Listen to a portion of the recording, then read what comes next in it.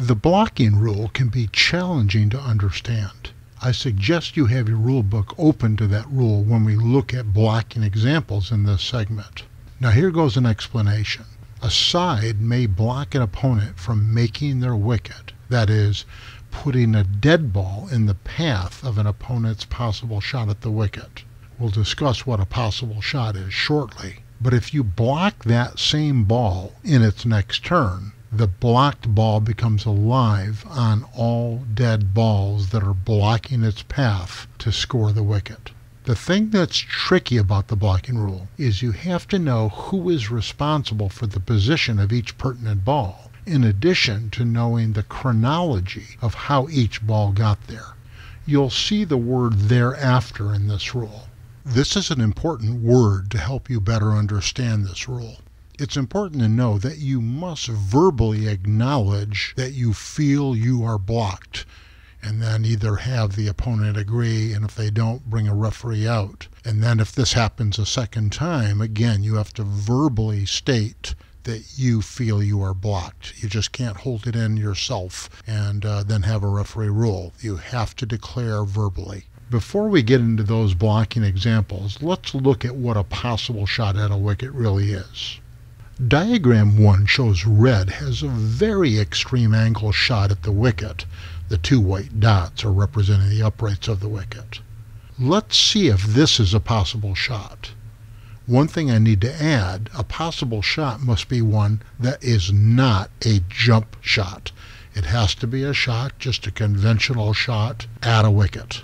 No jump shot. In diagram 2, we see the same image, except now there's a little black mark on the right-hand upright, what would normally be termed the far upright for red, with the left dot being the near upright. The black mark is technically known as the tangent, or the nearest point of the far upright to the red ball. For a ball to have a possible shot, it must just miss the near upright and have its center hit to the left of the tangent.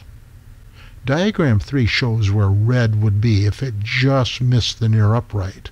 The blue line shows the forward direction of red, which is clearly to the left of the tangent, and therefore this is a possible shot.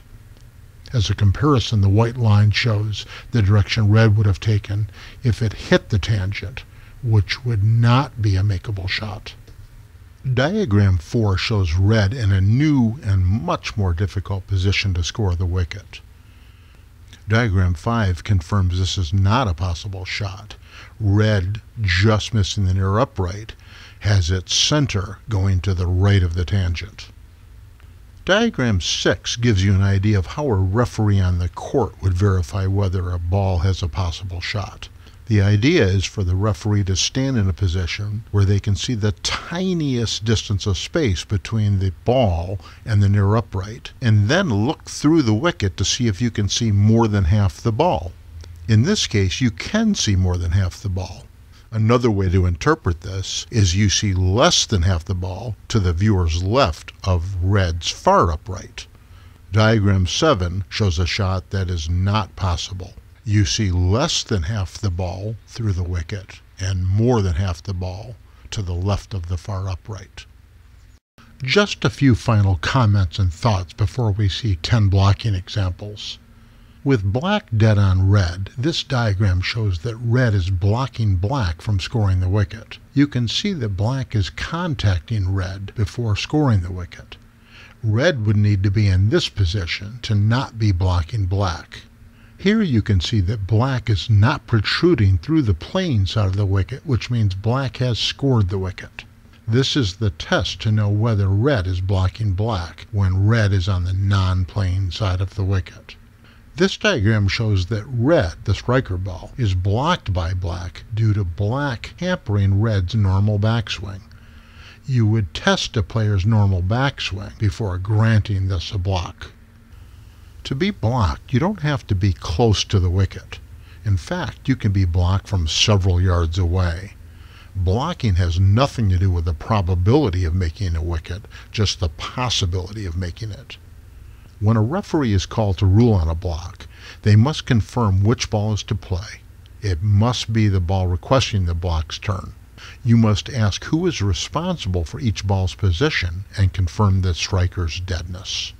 In the following examples, you'll see text describing the situation and the ball positions. I suggest pausing each one to study it and make your ruling. Following each example is the answer and explanation as it relates to the wording in the rule book. Please note in each of these 10 examples you're about to see that the deadness board only reflects red's deadness. We didn't want to bother you with any other ball's deadness. It doesn't matter in the examples you're going to be judging. I think you'll find you may need to view this video several times to get a good grasp of the blocking rule.